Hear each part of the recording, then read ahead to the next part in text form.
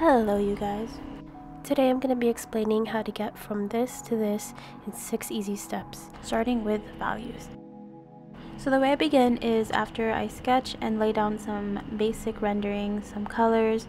I like to take my drawing from that point and lower the saturation towards just solid black and white. That way I can look at the image and see where the values are just blending too much. There's not a lot of dark against the light. The way that I do it here is I open a new layer, I set it to linear burn, and I select that specific color that I'm working with, and it automatically turns it into a darker shade. You can also lower the opacity if it's too dark. The main areas that I'm doing this is the spots where I really want to show a lot of dimension.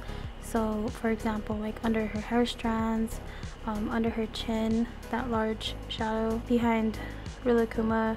So I'm pretty much going to do this for the entire drawing. I'm just going to darken all the spots that look flat and dull, and I'm just going to make them look like very dark, and so that way it helps the other parts of the drawings stand out better. So now seeing them side by side again, both in black and white, you'll see where the areas pop way more and it gives the drawing a lot more dimension. Alright, so the next step is complementary colors. Complementary colors are the colors opposite from each other in the color wheel.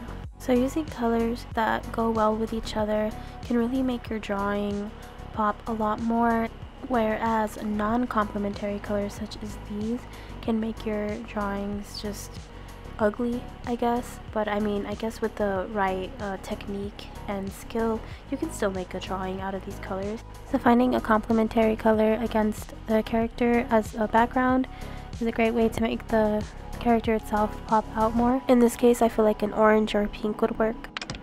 So the next step to take to really make your art pop is determining a light source. Although I already created some basic shading, you still can't really see where the light is hitting the character. So here's an example of how I achieve that intense lighting for my drawing. I duplicate the layer of that silhouette. I fill it in with a color that would best match the environment, although that, is your choice.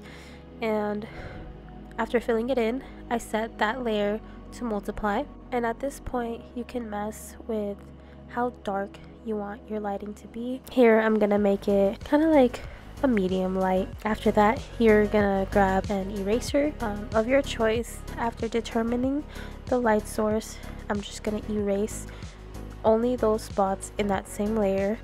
You can begin to erase only where the light is gonna hit strongly, and then you can mess with the opacity again and blend out some of the harder edges. So that's basically how I get the lighting the way that I want it.